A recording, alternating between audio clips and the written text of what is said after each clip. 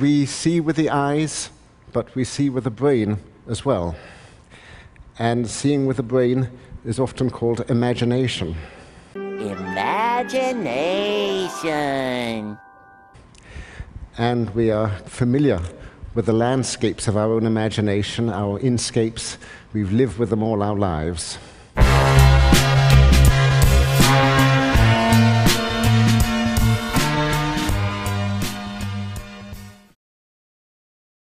The concept of vision weaves its way through fact and fiction, one influencing and inspiring the other in a constant tandem throughout history. For example, in Greek mythology, as punishment, the gods would blind those who offended them, as in the case of Oedipus, whose own short-sightedness led to his literal blindness. The overlying flaw in Oedipus is his own lack of sight, but the theme influenced famous psychologist Sigmund Freud to construct the Oedipus complex. This is a prime example of vision interconnecting with thought processes, from the doctrine of fiction to the science of psychology.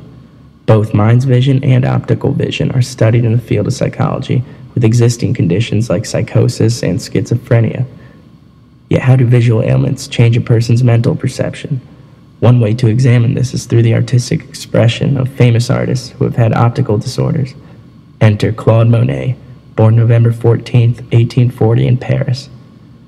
His early Impressionist paintings showcase his ability to light up a canvas with an explosion of colors such as Jardin à Giverny or the cliff walk at Portville. Yet as Monet grew older, he was diagnosed with cataracts, which is thought to have had a large influence on his painting toward the end of his life. Here's a slightly later painting of his called Water Lilies and Japanese Bridge. Now here's a computer-altered image of what researchers believe Monet physically saw.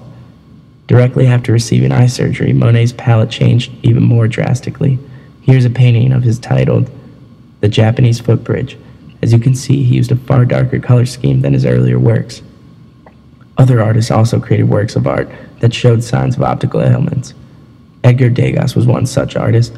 He suffered a retinal disease that affected him for the last 50 years of his career and may have contributed to his unique palette choice. Here's a painting by Degas titled Woman Drying Her Hair. And here's a computer-simulated image of what scientists believe Degas was actually seeing.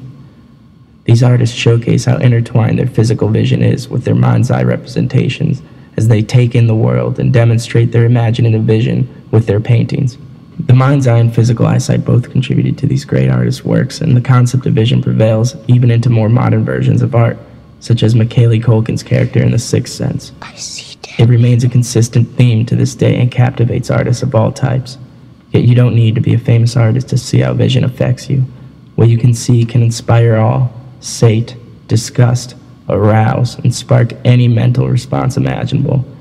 Your eyesight and mind's eye work together to shape your external and internal worlds. As dangerous as it is to tell a story from a single perspective, as author Chimamanda Adichie has mentioned, it is equally as threatening to see the world and everything in it from one. So remember to take the time to close your eyes and reopen them with a different view on something.